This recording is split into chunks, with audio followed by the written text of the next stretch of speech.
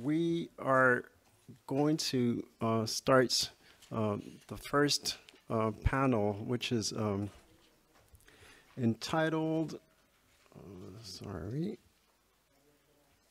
on the other page? Yeah, the other page, sorry. Entitled Respect, Redress, and Repair, with Justine Feyereisen. Sorry for the pronunciation, who is currently an FWO Senior Postdoctoral Research Fellow at Ghent University in Belgium, where she is currently conducting a project in French and Francophone studies entitled Reimagining Migration Narratives with Eco-Poetical Post-Colonial Perspectives in Transatlantic Francophone Literature. She is also affiliated with Wolfson College in Oxford and La Maison Française d'Oxford. Since 2016, she is a non-tenured assistant professor of French and Francophone studies at the Université libre de Bruxelles. After an FNRS PhD, which she also I would say, did at the Université libre de Bruxelles, but also at the Université Grenoble-Alpes. And she has also been a Fulbright postdoctoral fellow at the University of California, Berkeley. Her research has led her to focus more specifically on 20th and 21st century literature in French, post-colonial and decolonization literature, utopian fictions and sustainability, international migrations, body and senses, memory and post-memory, spatial studies, gender studies, photography and text intermediality, eco-poetics, and ecofeminism. She is the president of the Association des Lecteurs de Jean-Marie Leclésio, and she is also the author of a forthcoming paper entitled Essai de Sensopoétique, and she is the co-editor of Corps, which also focuses on Leclésio. So without further ado, Justine, the floor is yours. Thank you.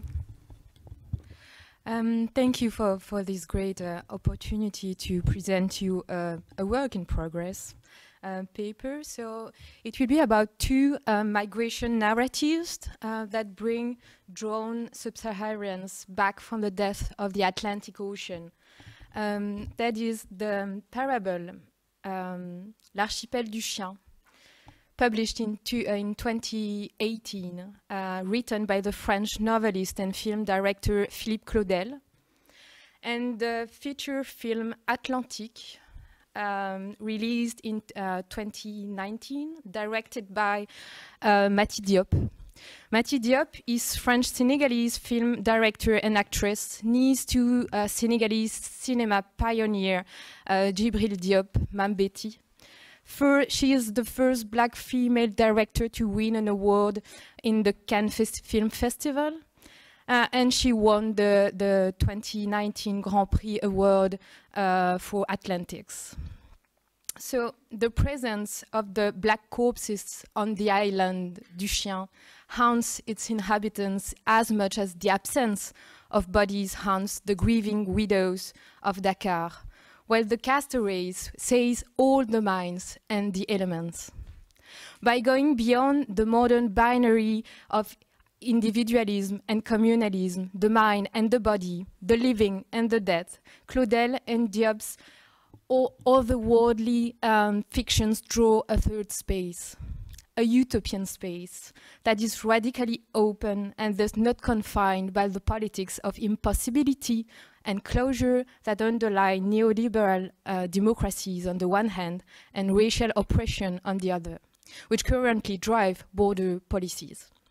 Instead, migrant ghosts would embody an ethics of repair, a spectral politics, in response to Europe's supported necropolitics or thanatopolitics. We've been talking about it a lot these 2 days of the refugee crisis. So I will analyze those two narrative practices from an ethical perspective, open to a political philosophy and eco-criticism, to think of repair in cosmopoethical terms from and by the subsaharan revenants as a wider relational understanding of human mobility. Therefore, I will argue that the power of narratives to cultivate and expand one's sense of possible is ethically crucial. So the novel by Philippe Claudel is a novel made to disturb.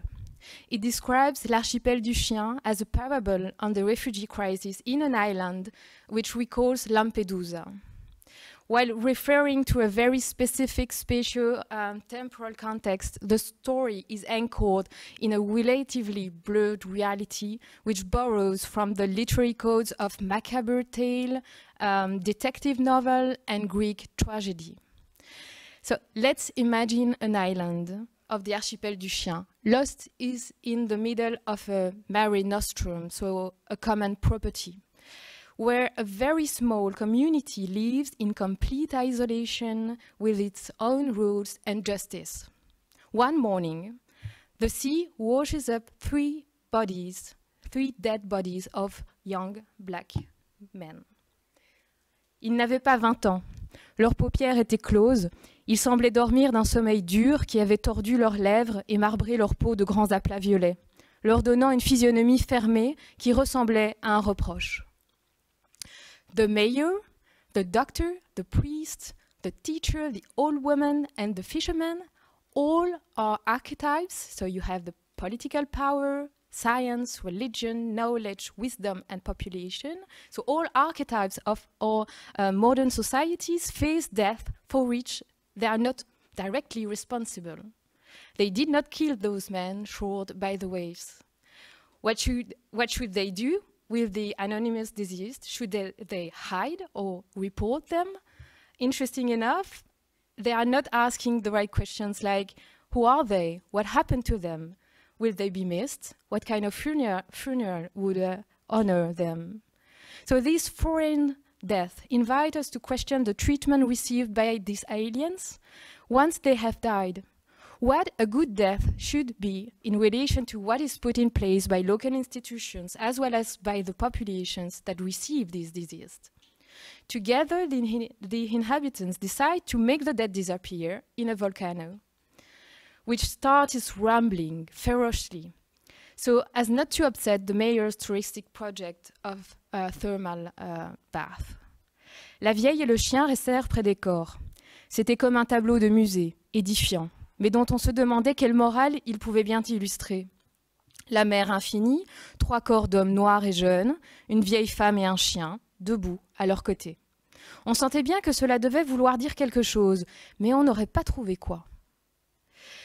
Reminiscent of Greek tragedy, the narrator's voice, like that of a choir master in ancient theater, has ethical potential in its performative approach. It does not merely represent reality, but take part in shaping it by using a comparative imagination. So you have here verbs like sembler, ressembler, comparative, comme, and archetypes. All they enhance a subjunctive mood that involves analogies and possibilities that lie within reality and the ability to awaken them. They especially produce an irony which works as morality that questions death and migration in an ethical way. So on the one hand, border death cannot be understood without considering migration policies and the European border regime of which they are an effect. So these deaths are no longer just death in migration, but death of migration, as I quote Kobelinski. So deaths that are a consequence of migration, or more precisely, a product of migration policies. So kind of they are responsible for. So they put the light on the articulation between biopolitical and thanatopolitical dimensions of our society, which is simultaneously devoted to the creation and preservation of life and to the production of death through forms of violence produced and tolerated by the state, as it is allegorized by the mayor. So the irony emphasizes that migration policies and their deadly effects are well known indeed. Hence the subject pronoun here. Therefore, migrant death is expected and inevitable, and we should feel ashamed for it. And on the other hand, border death highlight two forms of life in our societies. We've been discussing it. So the two forms of life distinguished by Judith Butler, those that count and those that do not. The old woman and the dog on the one side, and the three bodies of young black men on the other side. The former deserves mourning in that their lives are protected, even the dog. The latter are subject to a form of precariousness and perpetual vulnerability. Throwing the bodies in the volcano leads to a form of inaccessibility to mourning, in which it is a question of public erasure, social invisibility, and the very concrete impossibility for the families to mourn their dead, and even more, even to know their beloved ones are dead. So both L'archipel du Chien et Atlantique are examples on which we could draw to raise the question of how we come to name and understand the systemic violence towards those primed for dispossession and death. So they involve, on the one hand, post-colonial melancholia. So I borrowed the concept from Gilroy. So the social pathology of neo-imperialist politics that direct hostility, violence, and anti-black racism towards immigrants from the South. And on the other hand, and it goes with it, they involve the post-normative aspect of neoliberalism, as it is a social cultural phenomenon, which is so a profound influence on society and culture that derives influence and power from its hands off. It's here like a zombie. I mean, it's neoliberalism working as a zombie, something that is in our daily lives, in our way to interact with each other, in our way to live. And so both concepts combined create the notion of disposable people, those who are considered on the cusp of death or already dead. Let's talk more about Atlantique now. So Diop's enigmatic film intermixes new and old forms, conventions, and realist themes. So equal parts of love story and ghost story. It is also a tale of labor, gender, inequality, exploitation, global and mass migration. Conceived as a response to the state of political crisis and a reflection of the increasingly fragmented present, the crossbreeding of genre creates something uniquely fantastical. The film follows, so let me tell you more about the story. The film follows a 17-year-old Ada here. She's played by Mama Sané. And Ada is in love with Suleiman, who is played by Ibrahim Traoré.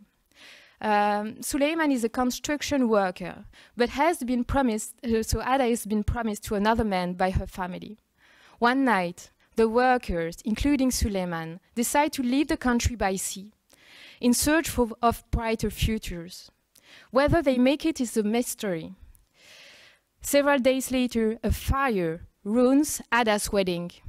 Meanwhile, a mysterious fever starts to spread. As strange, poetic circumstances pile up against the backdrop of a soon-to-be inaugurated futuristic tower that looms over the city. In Atlantique, which serves as a symbolic continuation of Diop's short documentaries that she released years ago, the ghosts of the Templars boys who died return to possess the women they left behind. In a merging of souls, their struggles continue within the bodies of the ones who loved them, who also have their own battles to fight at home, with traditions mostly. So the movie comes as an epilogue to Senegal's Migration Piroguière, the one of 2005-2006. During this period, some 38,000 young African men were driven by irreparable social scarring and collective despair to embark on perilous boat journeys to Spain. There is a quote here. So, the most burning desire to flow into the ocean. This quote, which is mixed in with the non-professional actors, they are non-professional actors, on recollections and spoken as if it were their own. So it echoes also the Medusa shipwreck we've been talking yesterday about. So an unsettling ambiguity of the current times is evoked by the constant presence of the Atlantic Ocean. So you have the story of the Medusa boat, so the Medusa. You have the story about the migration piroguière. At the same time, you have the slave trade because of the place of Senegal. And also the film was shot in Tiaroy, which also has a story.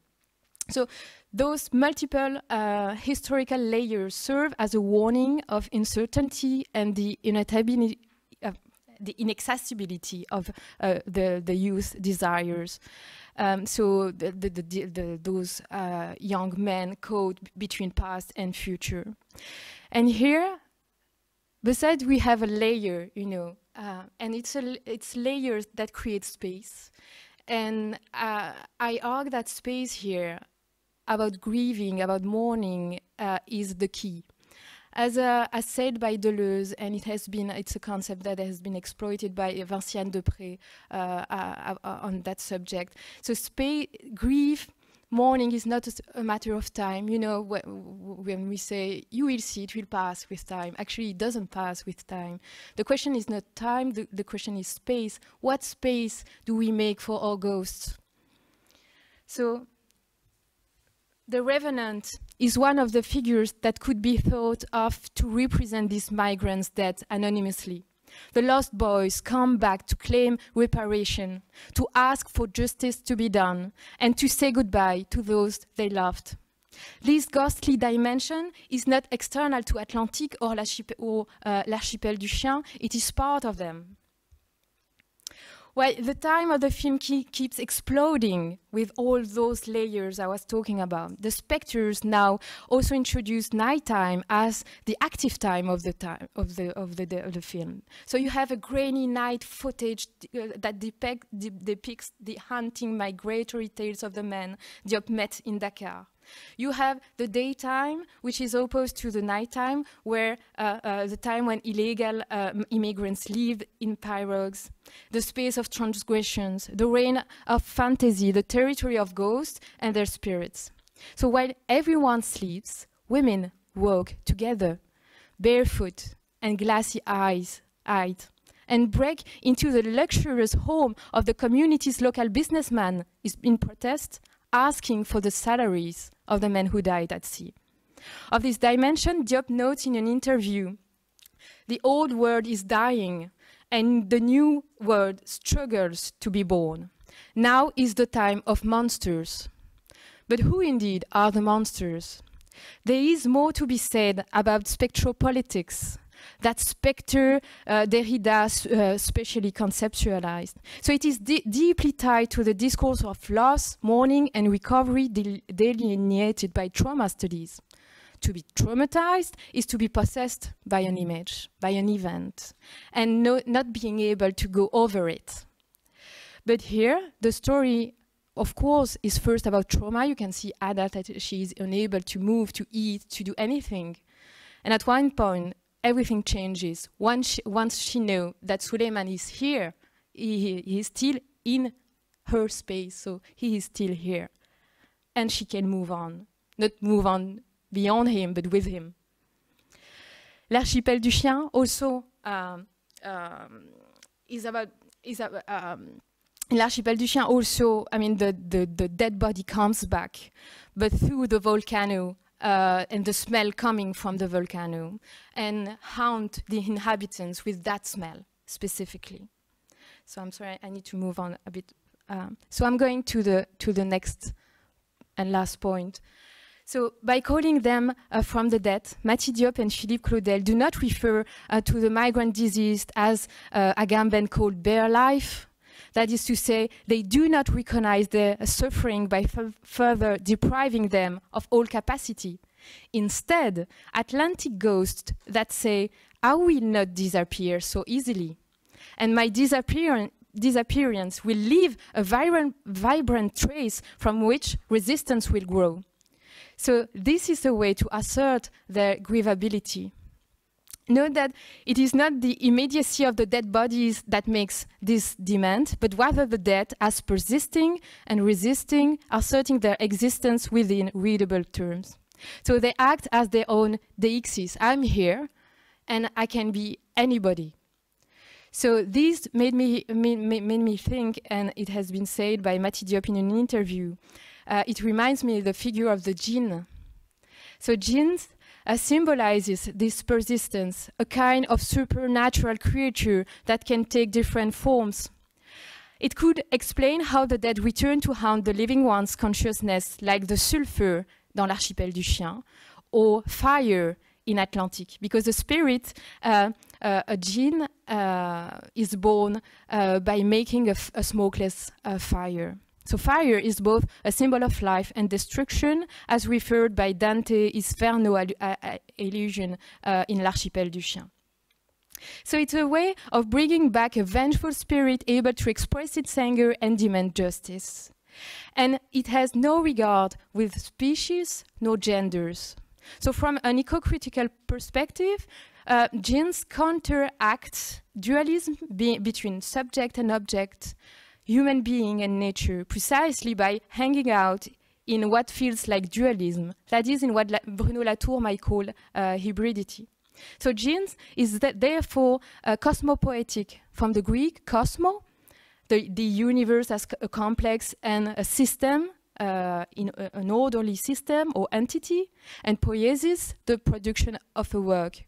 So it produces a new word, creates an outside that will take the value of a refuge, and a concrete utopia in a world governed by hunting of humans and the plundering of living things.